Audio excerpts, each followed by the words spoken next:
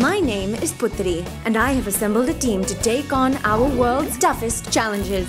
Global problem solvers, let's go!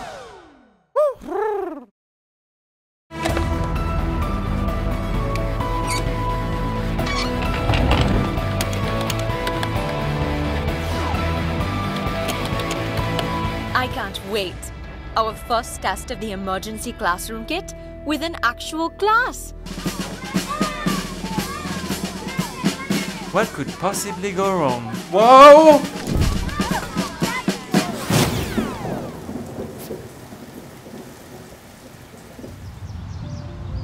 So far, so good. Despite increasing clouds, the solar panels are steadily providing power for the class's lights and internet. And an added bonus, teaching outside allows for fresh air and the sounds of nature. Both are very conducive to the learning process. Okay, class. Is Florida a peninsula or an isthmus? What'd you say, Miss Kibble? I said, is Florida a peninsula or an isthmus? What the? Excuse me, do you have any idea when you'll be done using your chainsaw? Sorry, but hurricane winds broke these branches. I have to get them down before they hurt somebody.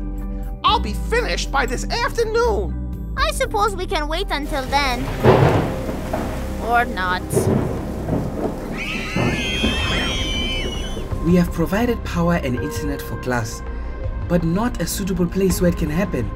After a natural disaster, a suitable place is not so easy to come by. We need to think critically.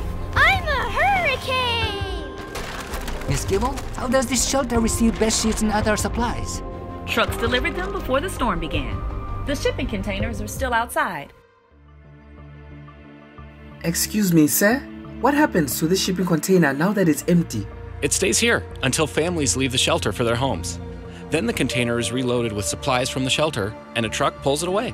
So what you're saying is, as long as there are families at the shelter, there's an empty, protected, dry, quiet space right next door? I'm not sure what Satoshi's getting at. Great work, global problem solvers. That was fast. Our emergency classroom kit is so mobile, we were able to switch locations quickly. And our solar panels can collect that charge out of everyone's way. This was a great test of our technology. With shipping containers next to every shelter, we have a potential place where the technology can be used effectively. Hello? Miss Stormcatcher, are your emergency classroom kits ready to be delivered? These babies have been idle for so long, they're ready to make kids happy again. Hold on, Mr. Randazzo. Global problem solvers, are we ready to get these kits to shelters across Tampa? Let's go.